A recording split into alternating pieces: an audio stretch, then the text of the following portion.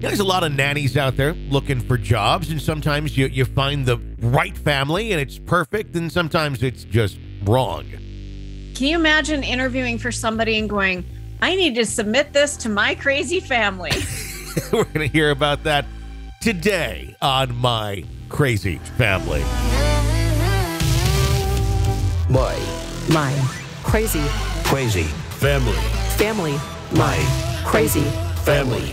Welcome to the program. Be sure to press subscribe wherever you download podcasts so you don't miss any episodes of the show.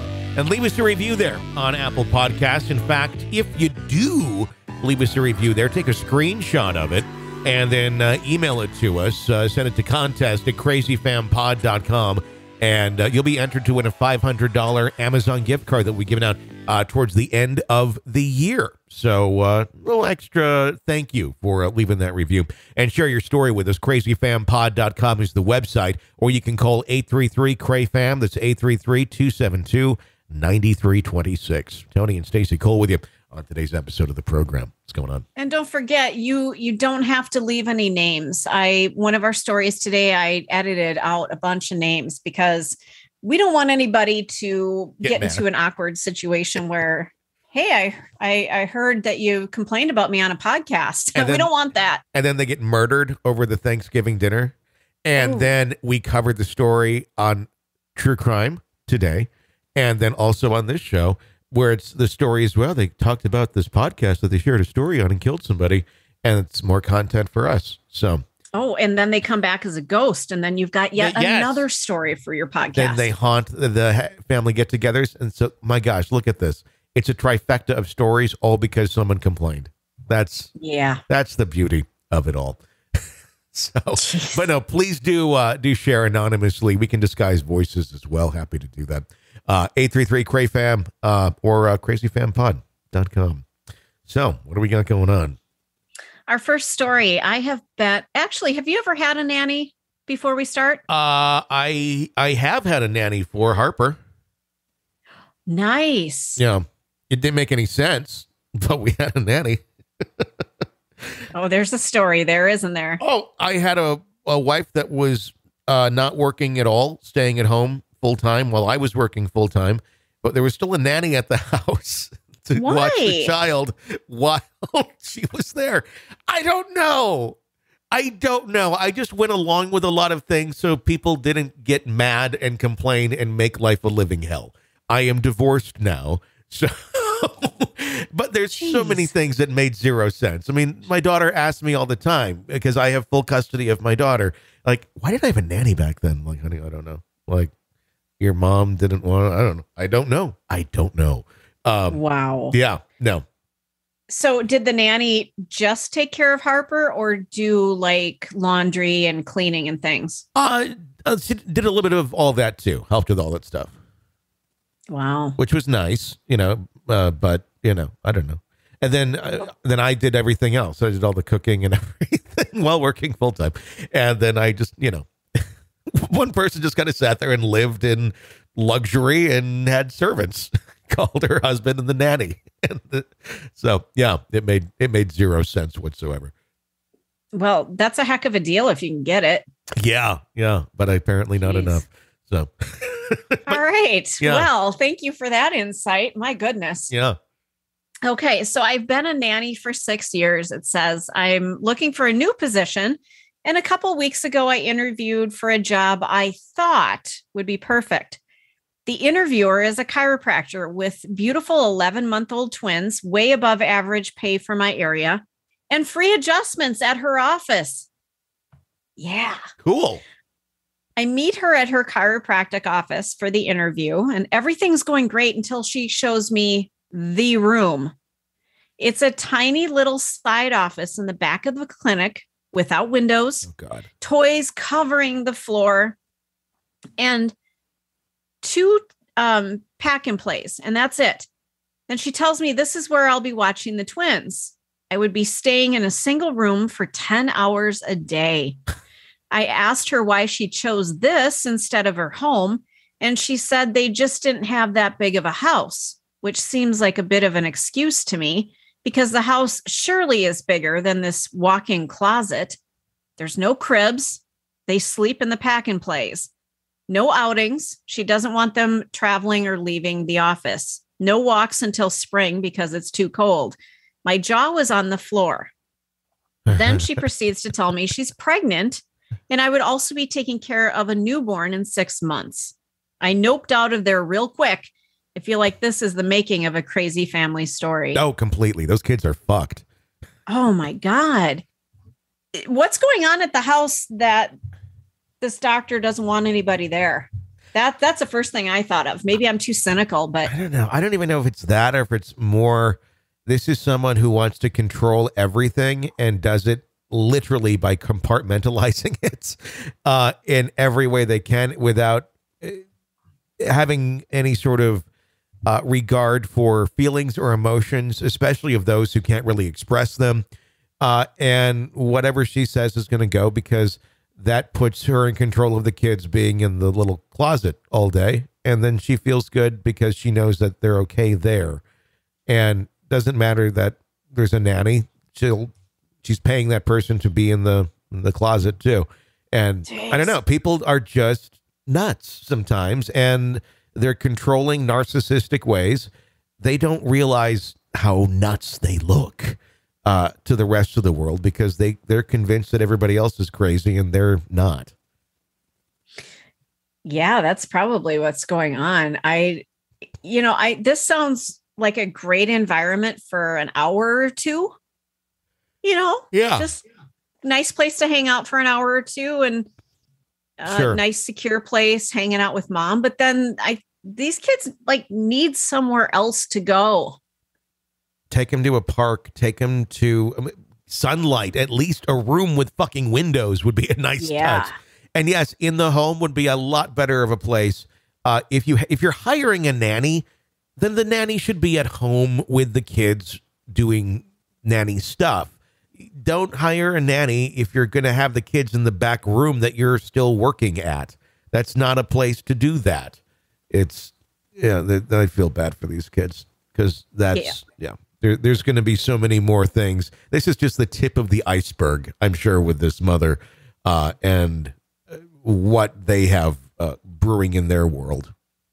Yeah, something is not right. Something doesn't feel good here. I spent a lot of hours at my dad's place of employment when I was growing up, and there's nothing more boring to a kid than being in a place where you have to be quiet. You can't screw around with things because, the equipment might kill you, that kind of thing. Yeah. I mean, and in a doctor's office, a chiropractor, you can't have kids running around. You don't want to hear kids screaming, and it's just not professional. No, not at all. No, not at all. All right. Our next story. We are both adults. This is about my sister. Okay. At first I would brush it off, but now it's just annoying. I've always been into cosmetology. So when I got into doing hair, she suddenly got into doing hair as well. When I got into doing makeup, suddenly she wanted to start learning to do makeup. I started doing nails and then she started doing nails. I'm graduating school to become an esthetician, and suddenly she's applying to schools to do the same exact thing that I'm doing. Now it's all she talks about. She's been asking me to visit the schools with her, but I don't want to. I haven't even had a chance to achieve my goals without her copying it. Mm-hmm. When I mention good things going on in my life, she ignores me. I'm not sure if it's intentional, but it still bothers me. I've started to brush it off. And when she mentions school or asks for tips with my previous hobbies she's picked up, I feel it's rude and I'm fed up. I feel like I'm also being immature and I want her to be successful on her own, but it's so annoying. It's like I can't ever have a moment without her riding my coattails. I can't ever have something that is my own thing. I can't relate. I have no siblings, but I've seen it in many people where that happens. And yeah, I think a lot of times you're dealing with a very empty person that doesn't really know what they like, and they seek direction from those around them as to how they should behave because they don't really know how to behave. there's something that's kind of missing there, I think, in some folks. And so they got to kind of find direction from others. And if what you do is what they're copying and it kind of makes them look normal, then that's kind of what they're going to do. Not right, but people are weird. Let's take a look at this from a slightly different view. Yeah. And I say this as somebody that I copied one of my older brothers. I looked up to him so much that I felt like, if he was doing something, I wanted to do it too. So I guess I never thought about, am I encroaching on his success and things that he's doing? My brother was the first one in my family to go to college. And because he went to college, I had to go to college. And our relationship wasn't great.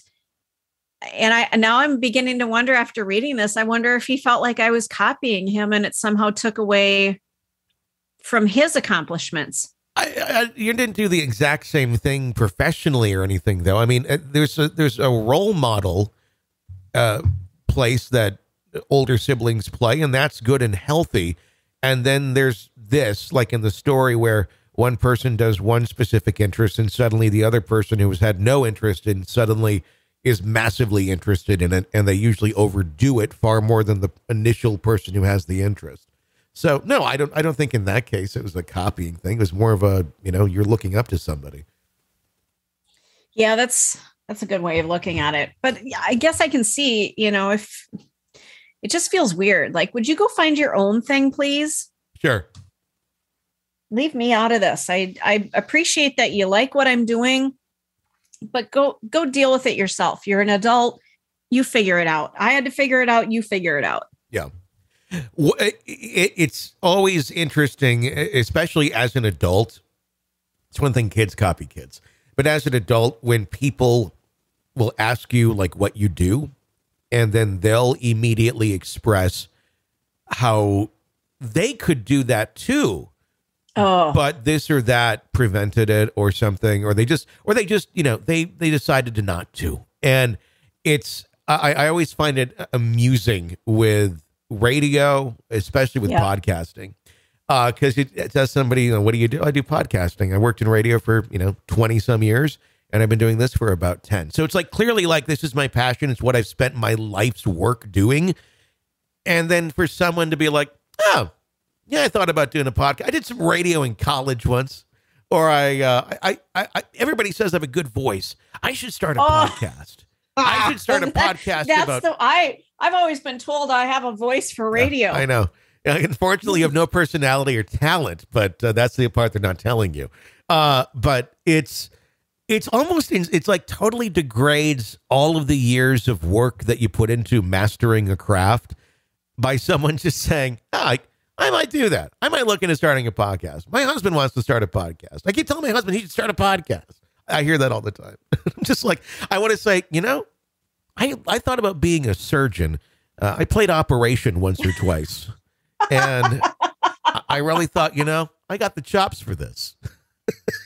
Yeah, I didn't hit the buzzer at all. Once. I could be a surgeon. Totally. Yeah.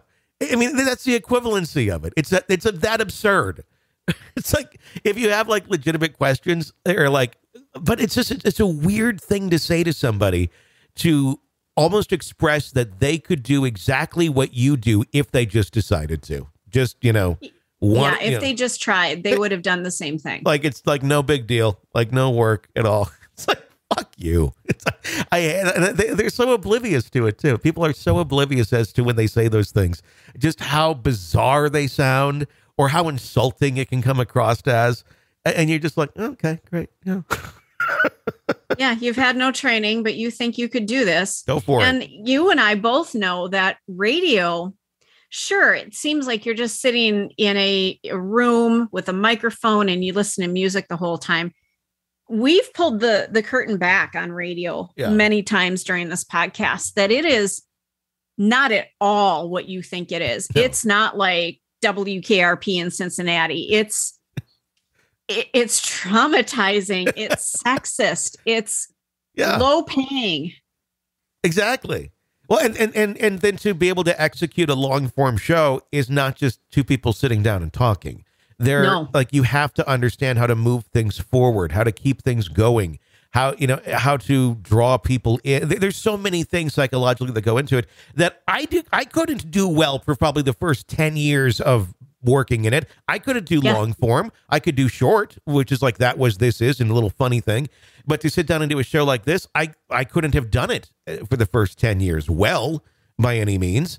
So it's just, again, I go back to the operation analogy. It's like, I thought about being a surgeon. Absolutely. That's exactly what it is. Once. I mean, it's so easy to say, yeah, I could have been a doctor. Could you have gotten through the training and the internships and losing your first patient and all of that? Probably not. Yeah, exactly. Like I worked for free for the first 5 years and did pretty much 14-hour days. That was fun. What did you do? You were playing baseball or basketball or whatever. Like, oh, okay. Yeah. It's just, anyway. I remember I was an intern because that's how a lot of people in radio start is interning. And I say that with the air quotes because all that means is they've allowed you access into the radio studio. They're not going to pay you and you are their bitch. You're basically kind of like an indentured servant in many ways. I was in downtown Minneapolis for a top 40 station. It was amazing that I was allowed to be an intern there because there was a huge waiting list, but somehow I passed the interview. I was going to school to be a broadcaster, all of these things. And basically all I did was I parked in a parking ramp. I paid money out of my own pocket to park in that ramp. I went upstairs to the building, to the studio. I sat there. I organized the music. I pulled music because they were on CDs, so you had to have them ready. And I took orders for food. Yeah. That's all I did. That's the training I got. I was immersed in the on-air experience. And once in a while, I got to say, hi, Tony, because his name was Tony. I got to say something to Tony on air. And I was like, oh, my God, I was just on the air in Minneapolis. Yeah. But that was it. That was my intern experience. And then when Tony was off air, he'd get off at, I think it was 1 or 2 a.m. I had to walk by myself in a parking ramp at 2 a.m. at bar time in Minneapolis by myself and drive home. I can't tell you how many times I thought that I was going to be assaulted. Yeah. And all this. But that's what we did because it was such an extraordinary opportunity. Anybody I knew in radio was like, oh, you're interning for him? Is this what station? KDWB? Yeah, Tony Fly. I was Fly. I didn't know you were an intern for Tony Fly. I was. Yeah, he was awesome. Oh, he was a great DJ. He's a great guy, actually. He's a very, very nice gentleman. So he was wonderful. I had no idea. He's at Sirius Hits 1 now, I believe. Yeah. He made it big. I mean, he was... Yeah. He was great. Still. I used to listen to air checks of him when he was doing nights and so good. And just like that, it was like the bar of like how you do good radio at that point in time. Yeah. Tony Fly. He was amazing. Yeah. And then I got to intern for Zany K, who was on after him. Mm-hmm. That's a whole other story. Wow. I remember. Nice guy. He was always nice to me. Yeah. But he was up to some shady shit. Interesting. Wow. Yeah. The old days of radio. I didn't know that you interned for Tony Fly. I had no idea. Yeah. Wow, that's funny. Because I was listening to his air checks, like probably in the cubicle next to you in Wausau. Because it was like, this is good radio. Wow. That's fun. Yeah. You probably heard me go, hi, Tony. Exactly. And that's it. Wow. And I'd like tell everybody, oh my God, I was just on air. I said hi. That is... Ooh. That's funny. Huh. Yeah. Oh, what else we got Small today? world. Good times. Okay, I digress. Next story. Sorry, I just went off into La La Land. So my son was born 9 months ago. My family lives far away and has complained for 9 months that they haven't gotten to see him due to our and their work and life schedules. We finally made time for all of us to get together. They came and they stayed in a hotel in our own town. They were excited to come and we were excited to have them. However, the day that they got here, They complained about everything from the possible snakes at our local park to the malls not having enough stores. It was too hot, not being at their own home to sleep in their own beds, and so much more. The complaining was constant. I ignored all of the negativity and just tried to have fun and tried to enjoy their company. Nonetheless, they made the days really long. They arrived on Thursday and they were supposed to stay until Monday. On Saturday evening, after the baby woke up from his afternoon nap, I called them to let them know that he was up, and they denied coming over to play with him. They said they wanted to stay at the hotel in their pajamas and just read. Then on Sunday morning, they called and told me they just wanted to go home. I was shocked. And clearly it kind of hurt our feelings. Yeah. We felt like they didn't want to be here. And we were both confused. I mean, was it them? Was it us? Was it the baby? Why are they acting like this? After 9 months of waiting, why would they leave early? The fuck is going on here? Narcissists. All roads lead to narcissism. I don't know. I would have no idea in something like that, because how I would react in that sort of a situation as the parent, where you're going to visit, or the grandparent, where you're going to, visit your grandchild, and you'd planned it, and, you're not intruding. You're not like there the day after the birth and everybody wants to kind of have their own time. But that doesn't make any sense. It's like, well, we like this and it's great that we saw him, but we really don't want to be involved in the nurturing part of this. Other than, yeah, they exist, but, how's the cat? What's the deal with the possible snakes at our local park? Okay, don't go to the park then. Snakes at the park. That's quite a reach for a reason not to do something. There's snakes at the park. You really want to be careful about it. Like, huh? What? Like, he likes the swing. That one over there, the baby swing, is there might be snakes over. So we're just gonna stay at the hotel. We're gonna watch a little HGTV, get caught up on the latest shiplap that Joanna Gaines is putting on something. and yeah, me and your father, we might head out early too, because we're going to get some breakfast, and, I gotta be back home later. For what? I gotta be. Why? Well, the cat, your cat's dead. I know, but this is what we want to do. Yeah. This whole story just sounds weird. I mean, unless this was such a nice hotel, what if this was like a 4-star hotel where like, it is just so amazing that they didn't want to leave. They're like, fuck our family. We're just going to stay in this hotel. Have you ever been to a hotel where you're like, I don't need to go anywhere. I just need to stay here? Yeah. Where it's pretty much its own island unto itself, if you would. Yeah. But then you would at least invite them over and say, hey, this hotel is awesome. Love this place. We're going to, we'd feel more comfortable just staying here. Why don't you come on over? Yeah. Something to encourage that. What's your take on this? Why do you think that the parents would act this way? I wonder if something happened. This rings really true to the way my family acts. Like, there may be some low level offense took place that nobody really detected, because not everybody comes from a dysfunctional family. So nobody really recognized it, but somebody got offended by something and said, well, fuck this. I'm done.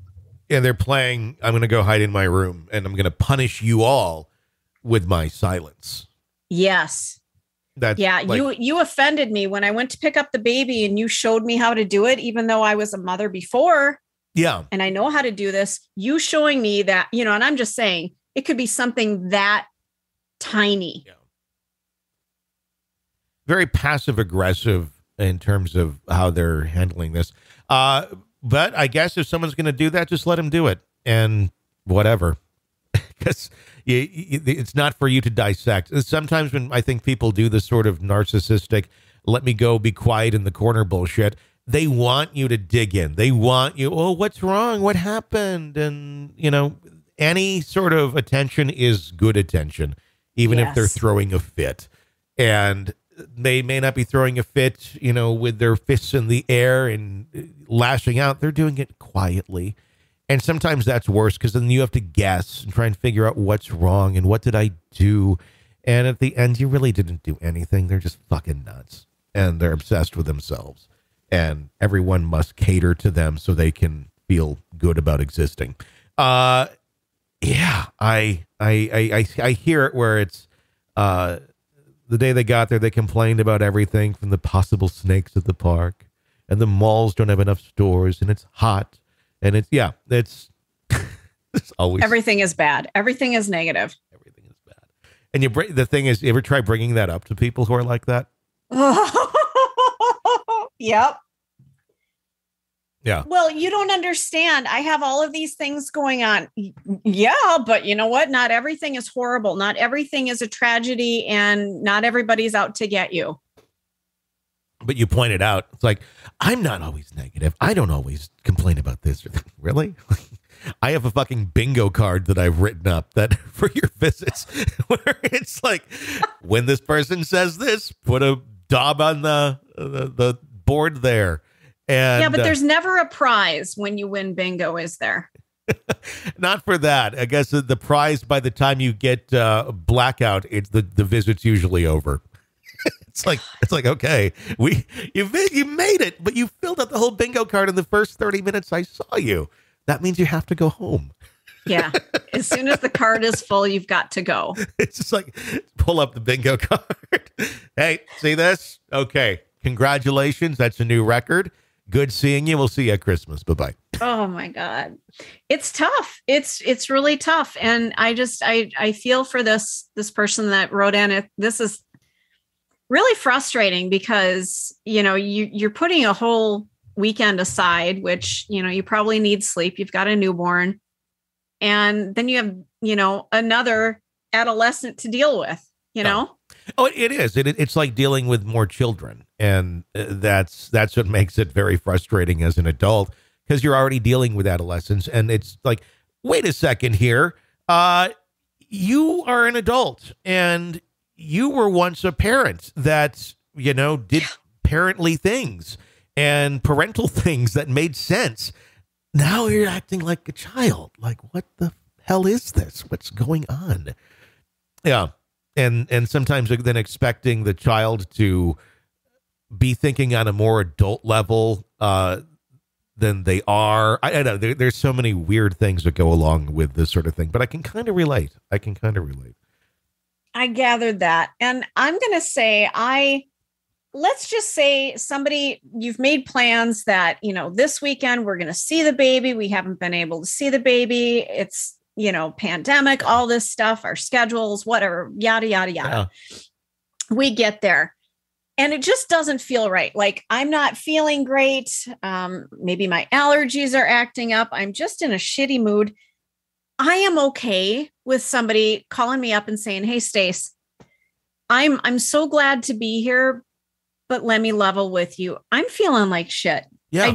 Something's off about me. I don't know if my brain chemicals are fucked up and my allergies are bad and my back is killing me. I'm going to do my best. I want to see all of you, but I'm not feeling it this weekend." Yeah. If somebody says that to me, cool. I have so much fucking respect for you to say, here's the space I'm in and it sucks right now. And it has nothing to do with you. It has everything to do with me, but here's where I am. Mm-hmm. Cool. Yeah.